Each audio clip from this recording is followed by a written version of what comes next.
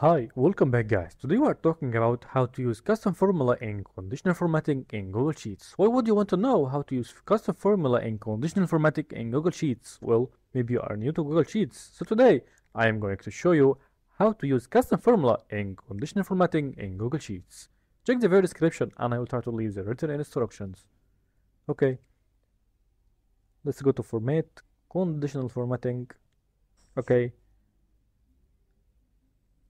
Apply to range C1, choose the color, okay, choose custom formula, the last one.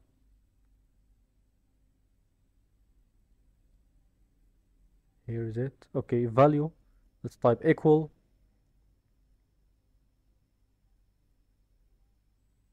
B2 equal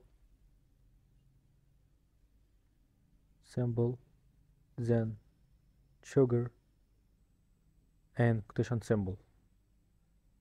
Okay, apply to range Jane. Okay, let's make it just C, not C33 to go to unlimited down. Here is it.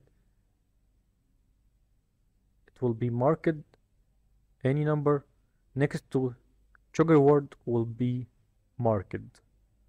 That easy, guys. There you go. If you want to know how to use custom formula and conditional formatting in Google Sheets, that's the easiest way I know how. If you know another way to do it, leave a comment below. Be sure to subscribe for more videos.